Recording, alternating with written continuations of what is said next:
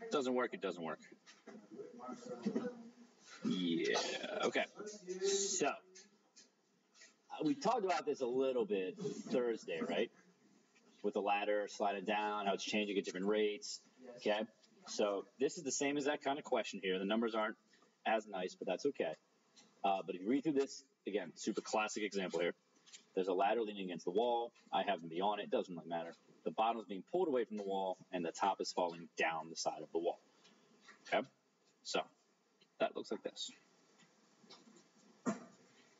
Now, essentially what you want to do with these while we're in this unit, and when you recognize that it is a related rates question, is determine what rates you know. Sometimes they give you more than one rate of change. There could be all kinds of stuff changing, okay? In this particular case, we simply know that the bottom of the ladder is being pulled away from the wall at 3 feet per second, okay? That means that this side of this triangle is changing, okay? It is not 3, because its length will be measured in feet, not feet per second. When you see something per second or something per minute, that's a rate of change. That's a derivative of something. Okay? So 3 is the derivative of b. So right below it, or somewhere on my paper, just to denote it, I'm going to write the dB dt. We're always deriving with respect to time here, because it's per second, per minute, per hour, is positive 3. Now it's positive because b is increasing. Okay? If we were pushing the ladder towards the wall at 3 feet per second, then dB dt would be negative 3 feet per second because it's getting smaller. All right? Yeah. It tells us in the question, too, sometimes it's confusing, that we want to know how fast the ladder's falling when the base is 39 feet away from the wall. You do not put 39 in for that b there. You don't draw a 39, but b is, okay? Like b will be 39 when we want to use it later on, but it's not 39 all the time. We have to let it be a variable for this whole process to work, okay? The ladder is 50 feet. That is not changing. So we can put a number in for that. We'll put a 50 right here. 50 feet. And this side of the triangle is changing. So we'll give it a variable. Okay? And the whole goal here is, again, we know what dB dt is. We know how fast b is changing. We want to know how fast h is changing. So over here to, again, this is just what I like to do. I'm going to write dH dt equals, and that's my goal. Okay? What's up, Mark? So, since b is positive, does that mean h is negative? If h, it doesn't matter that b was positive. H is going to be a negative rate of change. So h is a negative. dH dt should be negative when I'm done because it's decreasing. It's getting smaller. Okay? All right. So our main goal is to get an equation that has h in it and derive it. That's going to cause dH dt to pop up. If we can, and we usually will be able to, we want to get an equation that has h and b in it. So when we derive it, we're going to get a dH dt, which is what we want, and there's going to be a dB dt, which is what we're trying, which we know. All right?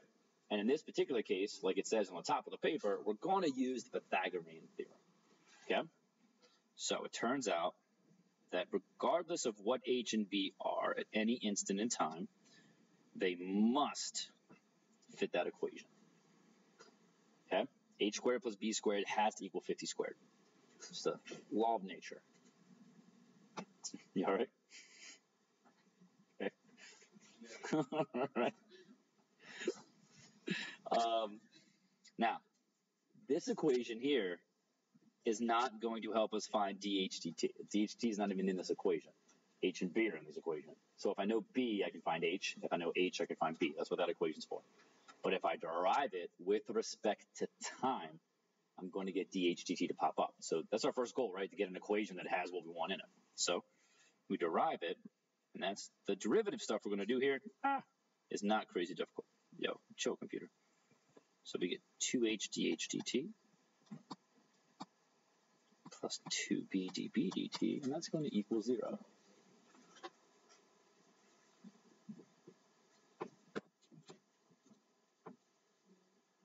My phone alive over there. So. Is there an emergency happening?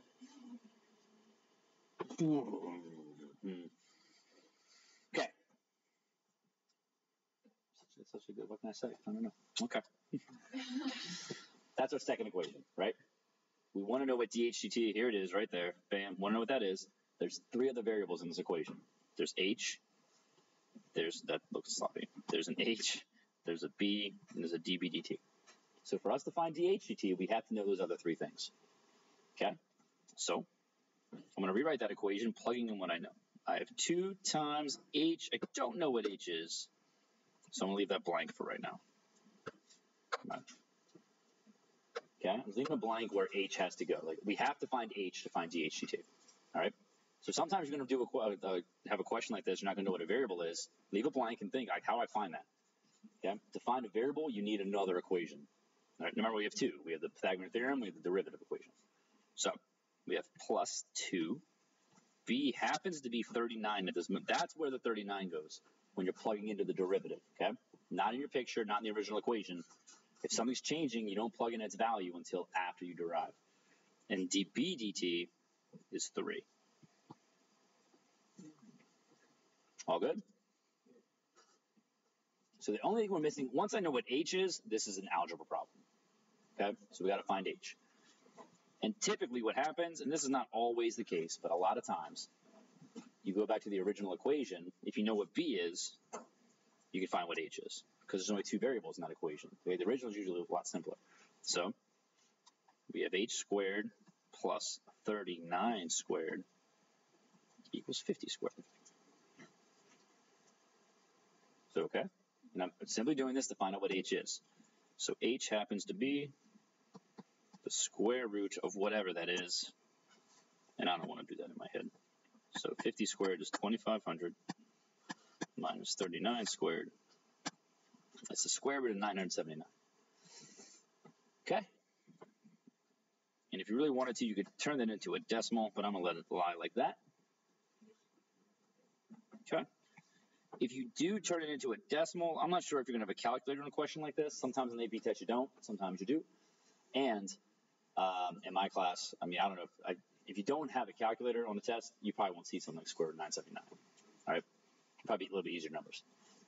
But either way, now all that's left to do is solve for that dH dt. Something you can do before you do that, do you see the common number here? We can divide all these things by 2.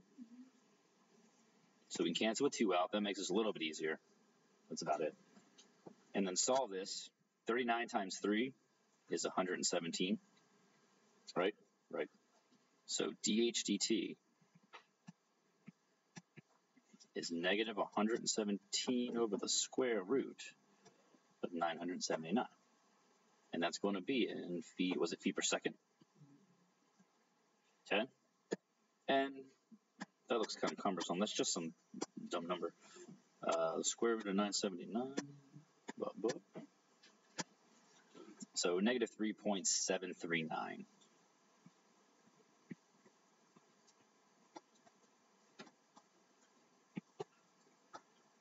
There's a decimal there. Okay? No. So yeah, most likely you're not going to have a calculator on the test. All right? I'd make it a little bit simpler. Like, I don't think that's impossible, but I mean, it's not my goal to make you multiply out 39 times 39, really. I mean, okay?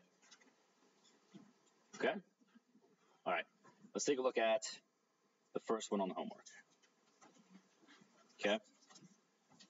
I did these in period 2 and recorded it again in the audio. It's better than it was the other day. Still not great, so I'll compare which one sounds better, second period or this period. All right? All right.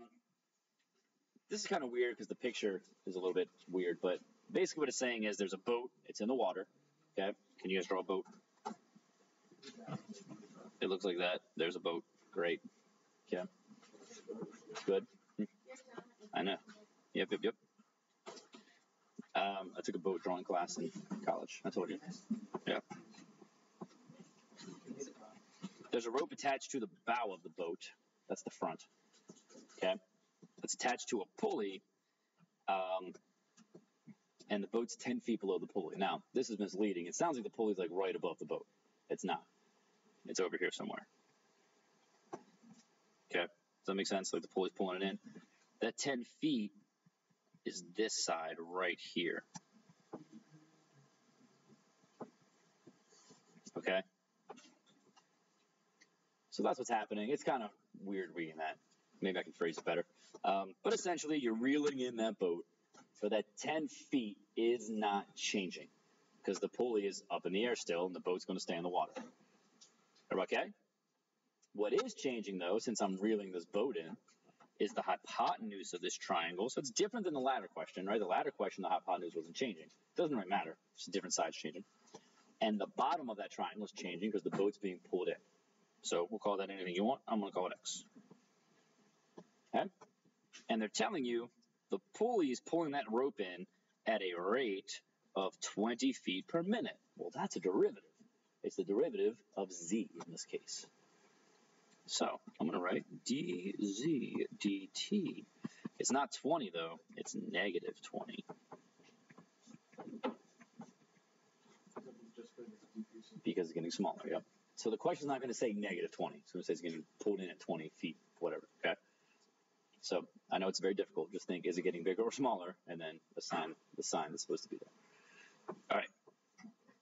The question says, what rate is the boat approaching the dock? Well, that would be how fast x is changing. So we want dx dt. And my answer key I put online has like a little rubric kind of thing I fill out, like what we know, what we want, what we're going to use. You can do it if you want. Okay? But this is just Pythagorean theorem again. So the reason why we're using this is because it's on our Pythagorean theorem sheet, but also because I know how fast z is changing, and I want to know how fast x is changing. So I want an equation that links them together. Okay? And if I derive that, I get the rates of change to pop up. And we just get 2x dx dt equals the derivative of 10 squared is 0. Everybody knows that, because 10 squared is just 100, which is a number. Equals 2z dz dt. What do you mean? Like move things around to equal 0? Yeah. So when we did optimization, we want to find where it equals 0, because that's where maxes and mins were happening, right? Here I'm trying to find out where anything's 0. I'm trying to find out specifically what dx dt is right now. Cool? So you don't need to move anything around. Basically, you want to move things so dx dt is by itself. But let's plug in all the stuff we know first. Okay? So we have 2 times x. I don't know x right now, right? I don't think so. What do we know? Z? Yeah, we know z. Because it says there's 125 feet of rope out. We're not supposed to know dx dt. So I'm going to write dx dt in my equation, right? I'm looking for that. That's going to be there. That equals 2 times z. Z is 125, because that's how much rope is out. And it's being reeled in at 20 feet per second, so dz dt is negative 20. And again, this is going to become an algebra question. You just got to find the stuff that you need. So you have to find x. And just like we did last time, we're going to use that first equation to find x, because I know what z is. So x squared plus 100 equals 125 squared.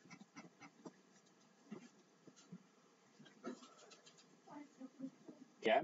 And everybody knows 125 squared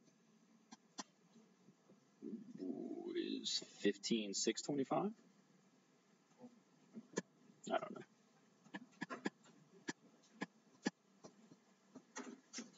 Ooh. Okay. All right. So that means x squared is the square root of 15,525.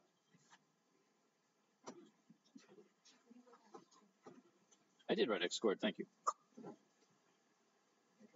So, okay, that reduces, you can turn it into a decimal. My only qualm with turning it into a decimal right now is you have to write out the decimal like 6 places. Like your final answer has to be accurate to 3 places. So if you round this to 3 places itself, your final answer might not be accurate to 3 places anymore. Once you chop off some of the numbers, you lose accuracy as you go forward. Okay, so I'm going to leave it as that, root 15,525. And just solve this out. Like, this is not, again, super difficult. We can divide both sides by 2. Let's get that out of there. 20 times 125. So you can do 10 times 125. That's 1250. And then double it. That's 2,500. So it's negative 2,500 over the square root. And that does reduce. Well, I don't care about that. That's just too much arithmetic. We're just going to divide this out. That's 2,500. Nope. That's 2,500 divided by the square root was mine. Whatever. Square root of 15 by 25. And it's 20.064 negative. And that's feet per minute. Yeah.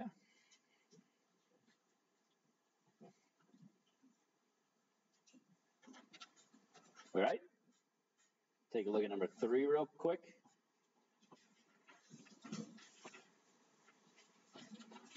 So Cassie and Cody are 2 students I used to teach a very long time ago.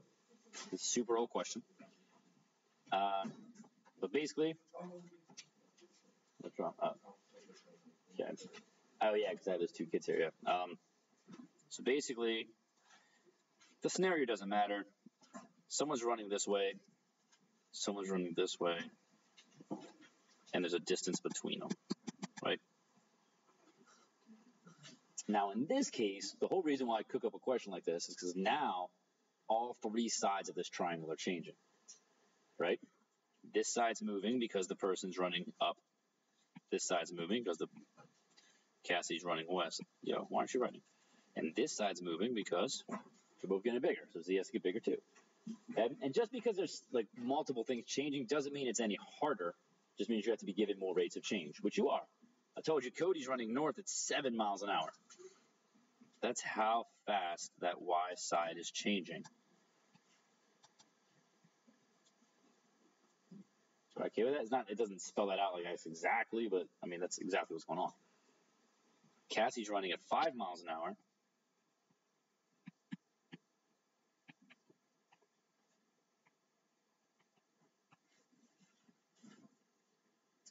All right.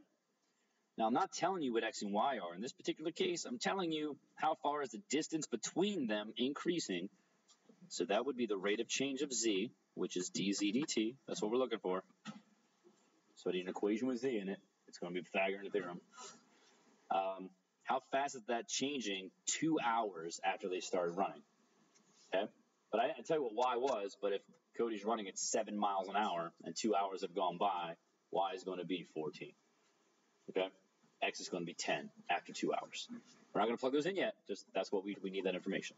So, X squared plus Y squared has to equal Z squared. They're all variables now because they're all changing. And you just derive it. 2x dx dt plus 2y dy dt is 2z dz dt. Now we have 6 variables, but we know 4 of them already. We know x was 10. Anybody not okay with that? That x is 10? Yeah, okay, 5 times 2. We know dx dt is 5 plus 2. We know y was 14. We know dy dt is 7 equals 2. We don't know z, so we'll just leave a big blank spot there because we need it. And we don't know dz dt, but that's what we're looking for, so we leave that in the equation. Cool. And we're going to use Pythagorean theorem to find this. X was 10, so 10 squared is 100. 14 squared is 196. Has to equal z squared. So 296 is z squared, which means z is the square root of 296. Okay.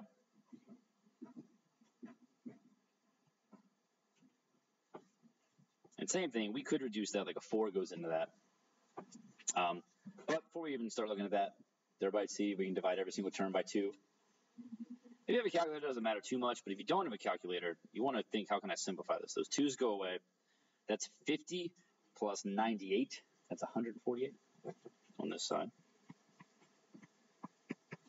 296, if you take a 4 out of there, becomes 74. So root 296 is 2 root 74, same thing. And then you divide. Okay, if you divide by that, 148 divided by 2 is 74.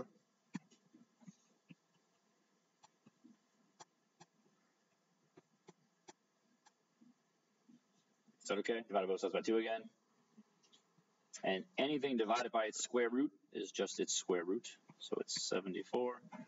And that's in miles per hour, I believe.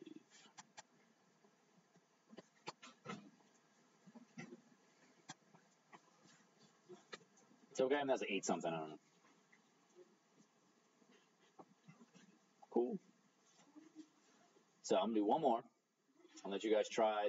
Your homework is to finish this whole thing here, okay? A lot of these questions are just repeats with different numbers. I'm very original. All right. So, but let's talk about 4. Yeah, 4 is a little weird, but it's nice because it really drives home the point of these kinds of questions here. Oh my goodness gracious. All right.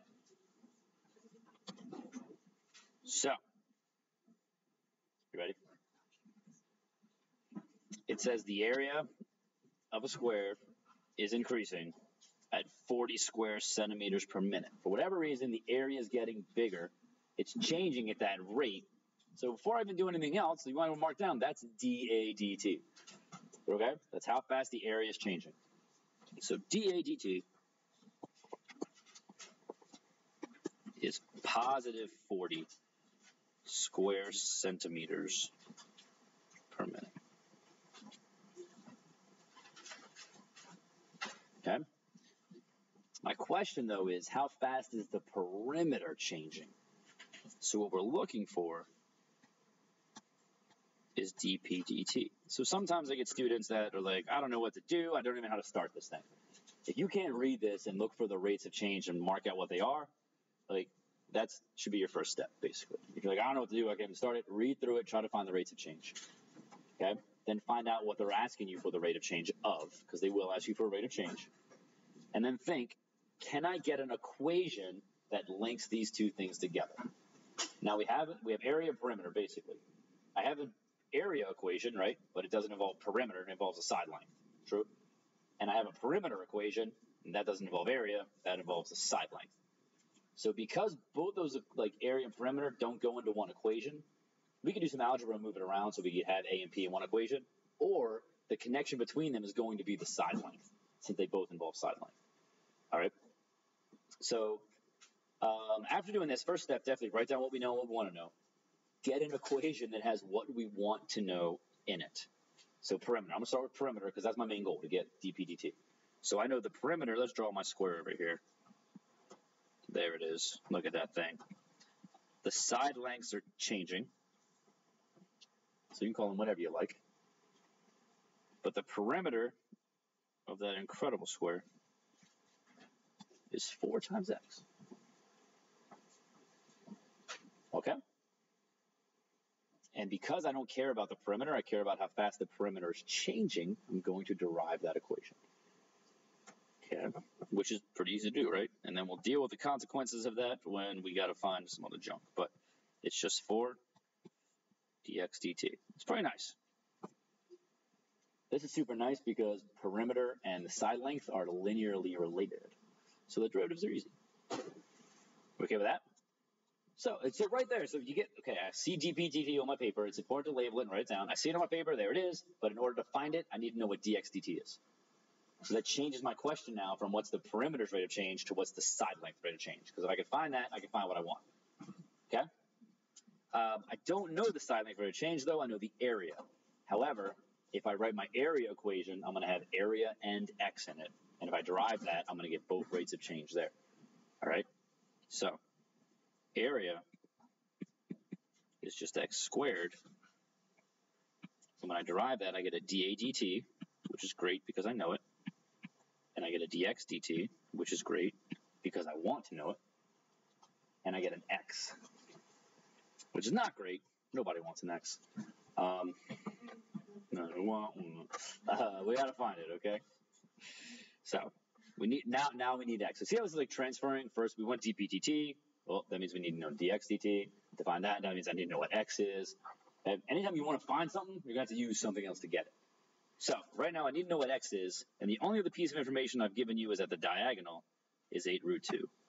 And everybody knows if the diagonal of a square is anything, the way you find the side length is you divide it by root 2. Okay, that's from 45, 45, 90 triangles. You can also do Pythagorean theorem here if you really want to. I'm saying this, like if you didn't know that x had to be 8 based off the diagonal being 8 root 2, you could have said, oh, well, x squared plus x squared has to equal 8 root 2 squared, true? And you can solve that equation, and you're going to get 8. Okay?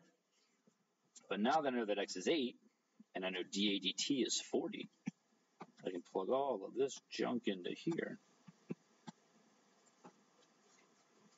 Okay? So then the hard part is usually, like where kids ask a lot of questions generally, is like, I don't know how to find this thing that I'm missing. And that's tough sometimes. Testing's over? Good for you. Can I actually run it? What's up? Can I actually run it? Oh, yeah, I'm getting it. So you get 40 over 16, which is what, 5 halves? That's what dx dt is. Which means dp dt is 4 times 5 halves. And if you follow the units all the way down, or you just think what perimeter has to be measured in, this is going to be 10. Perimeter is going to be measured in, if area is measured in centimeters squared, perimeter is going to be measured in just centimeters, and that's per minute or second? Minute. So if the area is growing 40 square centimeters a minute at that point in time, perimeter is growing by 10 centimeters a minute. Okay? That's about as hard as these things get. That's the basic thought process for these. What rate do I know? What do I want? Get them in an equation, derive it. Okay. So homework is to finish that whole worksheet.